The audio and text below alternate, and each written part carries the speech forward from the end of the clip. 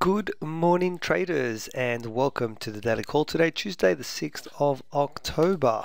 Looking at yesterday's session, not much activity. I've been on a break as well, so it's been the long weekend, a little bit of a slow start to the week here in Sydney. So let's just jump straight into our chart of the day. And the first chart that I have found on my day back is the Euro USD on a daily time scale.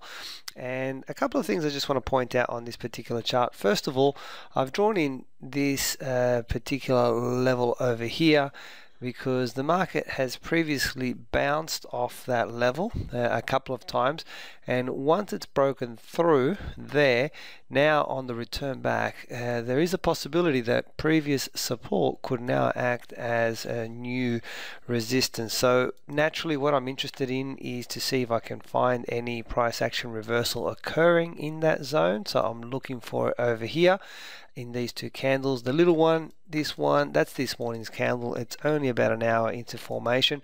So let's see if this one finishes up as an inside candle or any other pattern that can produce for us and confirm price action reversing.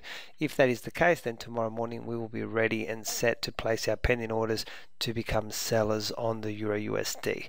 Okay, so there you have it. Our chart of the day this morning is the Euro USD on a daily time scale.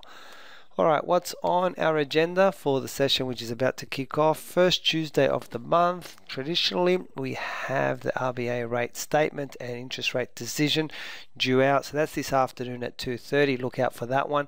There isn't really much expectation of rate movements, but it is important to see what the rate statement is going to say, particularly with the COVID situation and any news regarding stimulus packages for our local economy. So that happens at 2:30. Then at 7:30 this evening we have our annual budget release. Traditionally the budget doesn't move the markets too much, but it's a point of reference just to note. It happens at 7:30 this evening, and the only other major event happening for this trading session is from the US, and that's Fed Chair Powell due to speak at 1:40 in the morning. Okay, that pretty much wraps up the session, guys. As always, please feel free to contact us if you do have any questions. You can also follow me on Twitter at ChatFX for trade setups and breaking news. Most importantly, hope you all have a fantastic trading day. I'll speak to you tomorrow for the daily call. Bye for now.